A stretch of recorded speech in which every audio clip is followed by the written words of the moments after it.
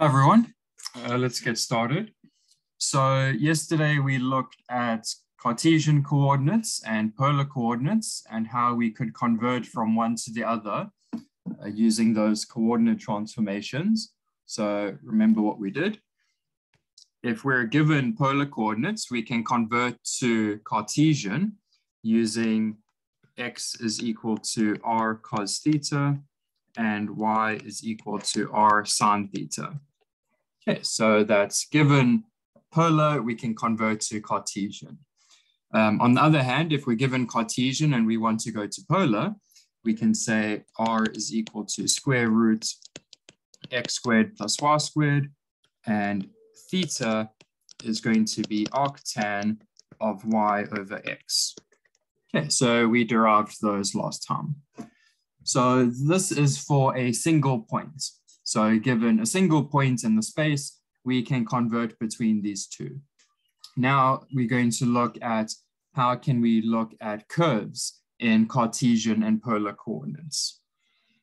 Okay, so we're going to start off with a simple example. So just an example. So let's say we have the curve in Cartesian coordinates, which is given by y equals 1 over x, and we're only going to look at positive x. Okay, so we know what this looks like, the hyperbola. Okay, but we're going to try convert it into polar coordinates and then sketch it using that. Okay, but we know what the result should be, okay, because we know what y over x looks like.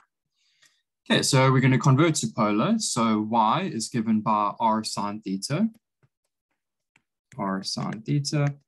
and x is r cos theta, so it's 1 over r cos theta. We can multiply the r cos theta to the other side. So we're going to get r squared sine theta cos theta is equal to 1. Okay, now the sine theta and cos theta, we can leave it separate, or we could combine it into a single term, where that will be 1/2 sine 2 theta. So we're going to do that. R squared 1/2 sine 2 theta is equal to 1. And then finally, we can take the stuff across and then take the square root. So r squared is going to be 2 over sine 2 theta. We can take the square root. So r is equal to square root 2 over sine 2 theta. Okay, so this is what the curve looks like in polar coordinates. So we could write it as r as a function of theta is square root 2 over sine 2 theta. Okay, so that's what the curve looks like, or that's what the function looks like. So what we're going to do now is try and plot this using polar coordinates to see if we get the same result as if we plotted y equals 1 over x. Okay, so the way we do that is we look at our function. We've got sine 2 theta. Okay, so let's plot what sine 2 theta looks like, and that will give us an idea of how the radial distance changes as a function of theta. Okay, because remember, we're going to go from theta being 0 all the way to 2 pi, and we're going to measure the radial distance, and then that will give us our curve. Okay, so to start, let's see what this looks like.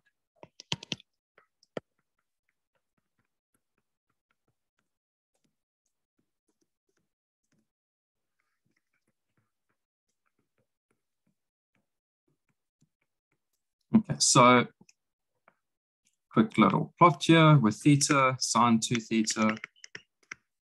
Okay, so we're just trying to see what these inputs are going to look like. So it's sine 2 theta, which means there's 2 cycles between 0 and 2 pi, which means there's 1 cycle between 0 and pi. So if I have 0, pi over 2, and pi, that means there's going to be 1 cycle. So we can draw it like this.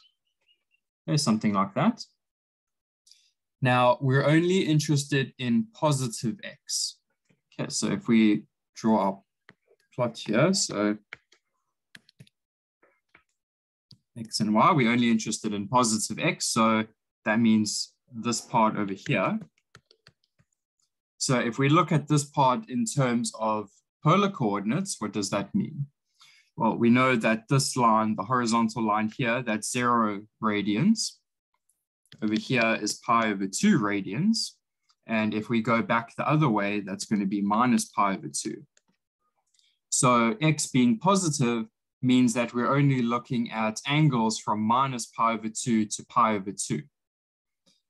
Okay, so, but we're not going to look at minus pi over 2 to 0 because we know that this curve only exists in this top portion. Okay, so for now, we're just going to look at from 0 to pi over 2 just to make it simpler. But later on, we'll look at the full 0 to 2 pi. Okay, so let's just look at 0 to pi over 2 for now. So that means we're looking at this section over here. Okay, so we know given a theta value, we know what sine 2 theta is going to be. Okay, which is going to be our input over there. Okay, so let's have a look at the different values. So when theta is equal to 0, what is the value of r going to be? So when theta is equal to 0, r is going to be equal to, okay, so theta is 0, which means sine 2 theta is 0. And in this expression for r of theta, we're going to have 2 over 0. Now, when we divide by 0, we know that the answer goes to infinity. So in fact, when theta is 0, r goes to infinity. Okay, what about pi over 4? That's somewhere in between, halfway between 0 and pi over 2. So when theta is pi over 4, that means sine 2 theta is going to be sine of pi over 2, because 2 times pi over 4 is pi over 2. So the denominator is going to be 1, and so r is going to be root 2. Okay, and let's look at the last value. When theta is pi over 2, what do we have for sine? So sine 2 times pi over 2 is sine of pi. Sine of pi is 0. So again, we're dividing by 0. So r is going to go to infinity again. Okay, so these are just some sample points that we're going to use to sketch this function in polar coordinates. Okay, so let's have a look at that. So we're going to draw our polar coordinate plot. So we know on the right-hand side, that's going to be 0 radians. At the top is going to be pi over 2, then pi, then 3 pi over 2. Okay, and halfway between here, I'm just going to do a dotted line. That's going to be pi over 4. Okay, you can draw more angles if you want, but we only took 3 sample points, so we only need these 3 on the right here. Okay, so when theta is 0, r goes to infinity. So let's just put that in blue here. At 0, r is all the way. You can think of this point as going out to infinity. Okay, now we increase our angle. So we're moving counterclockwise around to pi over 4. When theta is pi over 4, r is going to be the square root of 2. So at this pi over 4 line, we're going to have a point over here at a distance root 2 away. Root 2 away over there. And remember, this point was infinitely far away there. Okay, and then at pi over 2, r also goes to infinity. So if we can draw that out here. Okay, that also means, sorry, let's make a bit more space here. Okay, we also have a point out here at infinity. Okay, so what we do now is we just connect the dots. Of course, you could have more angles to give you more dots, but this should be enough. So let's put that in red. When r is going to infinity, we're going to come out like this. We're going to pass through the point here, and then we're going to go off back to infinity there. So it's going to be something like that. So you see that we sketched this using polar coordinates, and we got the same result as using Cartesian. Okay, so this was sketched using polar coordinates, and we got the same result.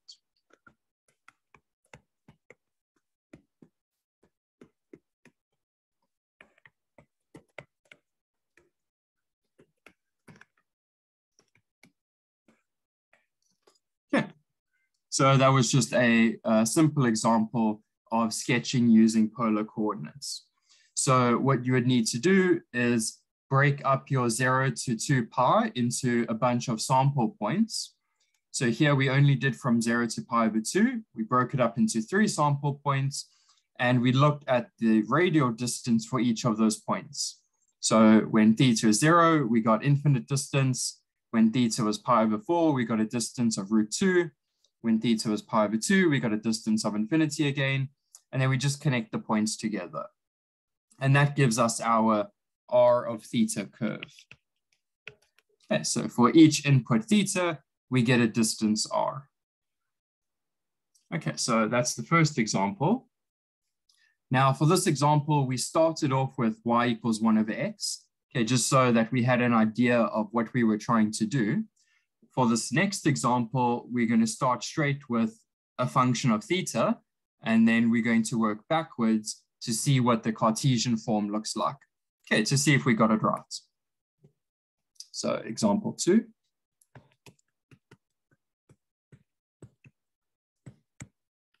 Okay, let's say r of theta is sine theta.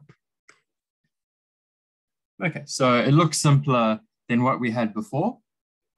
So let's just see what we can do with this.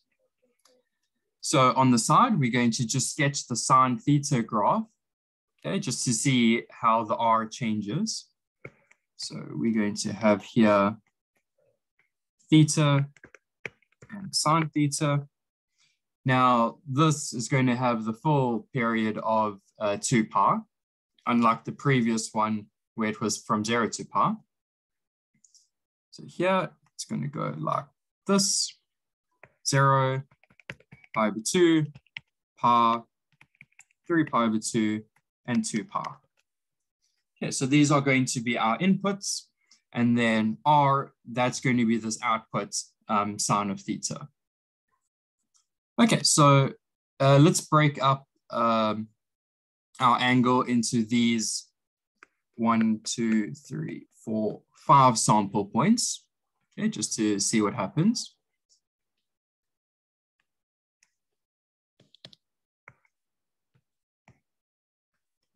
Okay, so on the right, we're going to have 0, then we have pi over 2, pi, 3 pi over 2, and we end up back at 2 pi. Okay, and then you can do your pi over 4 line if you want to do that as well. That's going to be somewhere along here. That would be pi over 4 if you want to put more sample points going around. Okay, but let's see what we get. So when theta is equal to 0, sine of theta is going to be 0, so r is going to be 0. 0, so r is 0. When theta is pi over 2, let's do pi over 4. Let's put that as an extra sample point. When theta is pi over 4, we're going to have sine theta is 1 over root 2, so r is going to be 1 over root 2. Okay, when theta is pi over 2, sine theta is going to be 1, so r is going to be 1. When theta is pi, sine of theta is 0, so r is 0. And when theta is 3 pi over 2, okay, r is going to be, sine theta is going to be -1, so r is going to be -1. But I'm just going to put a star here because remember last time I said distances can't be negative. So there's a little thing that we have to do if we do get a negative value. Okay, there's a little trick we have to do. Okay, and lastly, when theta is 2 pi, what happens? Okay, so if theta is 2 pi, Sine of theta is 0, so r is going to be 0. Okay, so we have, sorry, that's a 0. Okay, so we've got our collection of sample points, and we're going to use that to see what this looks like in Cartesian, in polar coordinates. Okay, and we just sketch so we just plot some of these points, we connect the dots, and that gives us our full shape.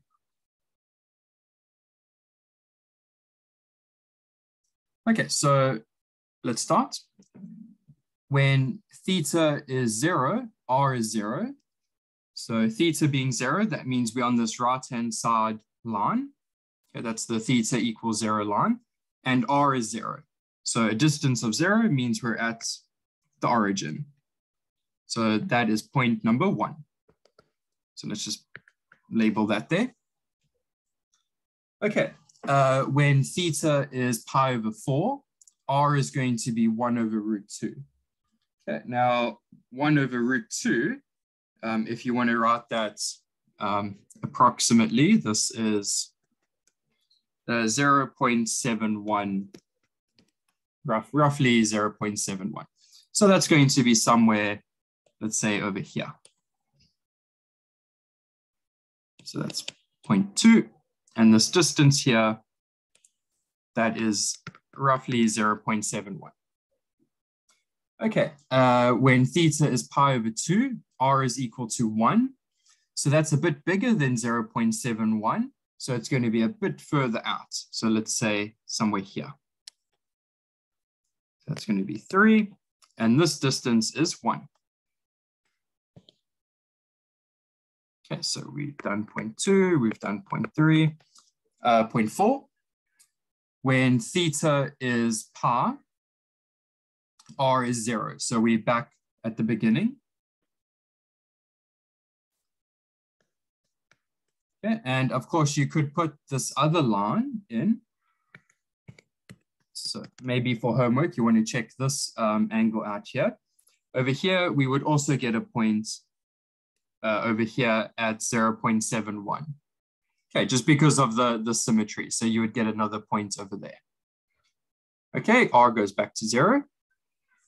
When theta is 3 pi over 2, r is -1. Now, like I said last time, you can't get a negative distance value. But what we do in that case is we look at this line 3 pi over 2 going down. Okay, so we're over here. A negative value for r just means we go in the opposite direction. So if we have a positive r value, we would go radially outwards this way, okay, along that angle line going down. But since r is -1, we go in the opposite direction. So we actually measure opposite to that angle. So we would end up back at this point that we had here at the top. So let's just put that down as a note.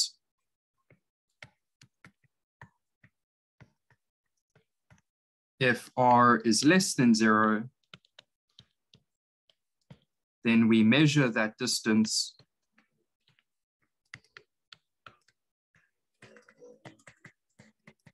in the opposite direction.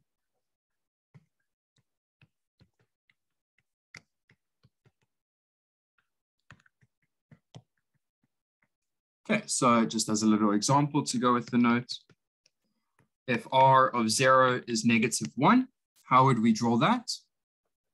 Okay, again, here's 0, here's pi over 2, here's pi. So r of 0 is -1. We should be drawing in this direction because that is the 0 angle direction. But instead we flip around and we draw in this other direction. So our point will be somewhere here. Okay, so instead of drawing in the 0 direction, r is negative, so we flip over and we draw in the opposite direction. So that gives us this point on the other side. Okay, so please just keep that in mind when you're sketching. Whenever r is negative for whatever reason, and you want to draw that point, that sample point, you look at the angle that gives you the negative distance. You flip over it into the opposite direction and you put your point there. So instead of putting your point there, you flip over and you draw it on the other side. Okay, and then the same thing works for other angles. So let's just say r of pi over 4 is -2, and we want to plot that. So pi over 4 is along this line. Okay, so we should be going along this pi over 4 line, somewhere there, but we flip over to the other direction and we put our point here. Okay, at whatever the positive distance is. So this distance is now 2. This distance there would be 1. Okay, so whenever r is negative, you just flip over to the other direction and then put your point there. Okay, so that's what we do here. So if we connect these points, what kind of shape do we get? Well, it's going to end up being something like this. Let's put it in green. So we started at 0. We went to 0.71. We ended up at at 1 when theta was pi over 2. We went back down to there, back to 0. Okay, and then we did another loop because it goes -1, 0. So we do this loop again. Okay, so we've got 2 loops going around. So we end up with some kind of circle that's touching the x-axis there. Okay, let's see what this looks like in Cartesian coordinates to see if we were on the right track or not. Okay, so just as an side.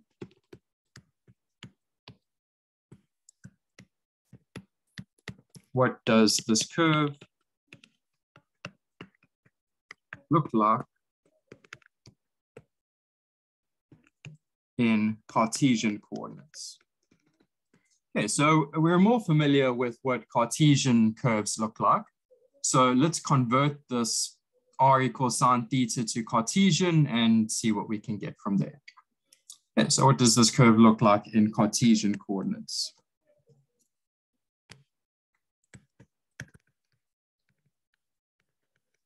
Okay, so let's start. So r is equal to sine theta. Now we want to convert this into Cartesian. Remember that r is equal to the square root of x squared plus y squared. It would be nice to not have the square root. So if we could work with r squared, that would be quite nice. So let's let's square both sides so that the r becomes r squared. Okay, so r squared is equal to sine squared theta. I've just squared both sides there. Now r squared is going to be x squared plus y squared.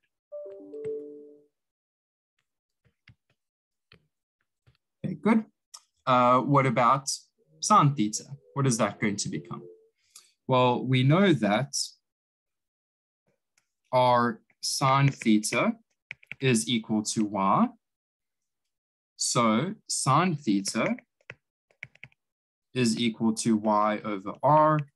R is the square root of x squared plus y squared. So that's going to be y over x squared plus y squared. Square root. Okay, so that's how we can rewrite sine theta using Cartesian form. But we've got sine squared, so we can write this as y squared over x squared plus y squared. Okay. Now we can take this x squared plus y squared to the other side. So we're going to have x squared plus y squared squared is equal to y squared. We've got a square on both sides. We can get rid of that. So we're going to have x squared plus y squared is equal to y. Okay, it looks a bit funny, but let's take the y over to the other side and then try and complete the square. Okay, because it's looking kind of like a circle, but not quite. So just a little note. looks kind of like a circle.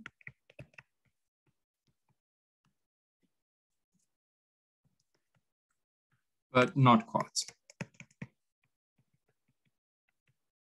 Okay, so that gives us the motivation to try and complete the square with y. So we're going to have x squared plus y squared minus y is equal to 0. Okay, it's almost like that circle equation. So let's complete the square with y.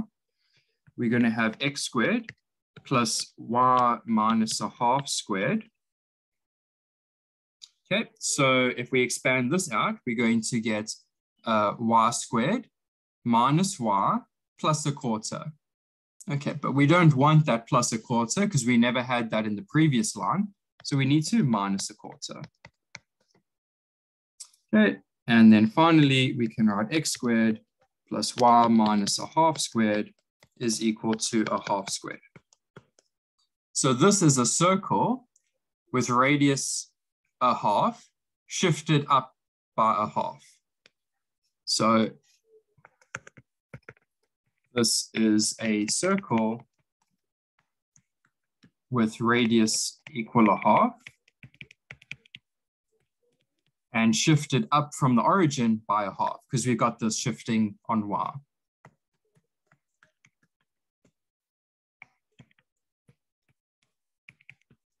Okay, so that's what we should get. If we look at this in the Cartesian form, which is more familiar to us. Let's have a look at our picture again. Oh, there we go. That looks just like it. So it's supposed to be a circle with radius 1/2 shifted up by 1/2. But remember, the full diameter of this was 1. So if we look at the center of the circle, that's going to be somewhere over here. The center point is going to be at 0, 1/2 because the full diameter is 1. So the center point must be at a half. And again, if the diameter is 1, that means this radius here is 1/2. So yeah, so our picture does match what the Cartesian form looks like. Okay. Okay, so let's put some homework down.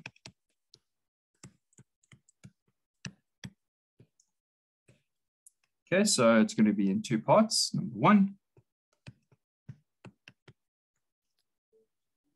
Sketch r of theta is equal to cos theta. Okay, so we do the same thing as before. You find your sample points, however many you need to do an accurate sketch. Find your sample points, plot the sample points, and then connect the dots and see what you get. And number 2, validate your sketch by finding the Cartesian form.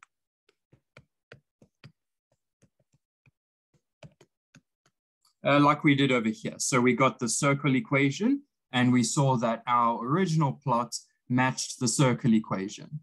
So over here, we're also going to get a circle. Okay, just a little spoiler with that. So we're going to get a circle. However, it's going to be a different kind of shape. Okay, it's going to be moved around differently. Okay, so try and sketch it first, then see what the Cartesian form is and see if it matches up. Okay, so that's going to be the homework for today. So on Monday, we're going to carry on with some of these simple plots, and then we're going to move on to a special kind of graph or sketch or curve, whatever you want to call it, and those are the conic sections. Okay, so that comes a bit later after the sketching. Okay, any questions about what we've done today?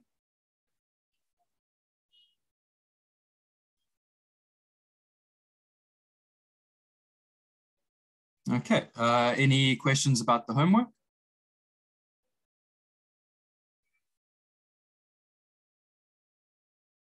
Okay, so just a little bit of advice. When you are sketching this, use a lot of sample points. Okay, just, for the first couple of times when doing these problems. So over here, I used 1, 2, 3, 4, 5, 6 sample points. Maybe use like 8. Okay, so you've got a lot of points to connect up. So try plot this using 8 sample points. And then later on, when you do more and more examples, you get the idea of how to do it, and then you can use less sample points then. Okay, but for now, maybe try with 8 sample points.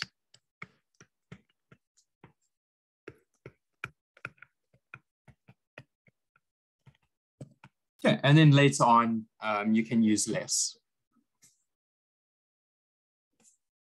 Okay, so that's it for today. We will carry on Monday, and then the tutorial quiz on Tuesday is going to be up to this plotting over here. Okay, so I'll give you something like r equals cos 2 theta plus 1, for example. You have to plot that. Okay, so it won't be on the conic sections. So we'll do the conic sections on Monday, but that won't be in the tutorial test. It will be just on the stuff that we've been doing here. Okay, if you do have any questions, please let me know in the WhatsApp group, or you can send me an email. And also remember, the tutors are available on the group as well. Okay, if you need some help with plotting these. Okay, bye everyone. I'll see you Monday.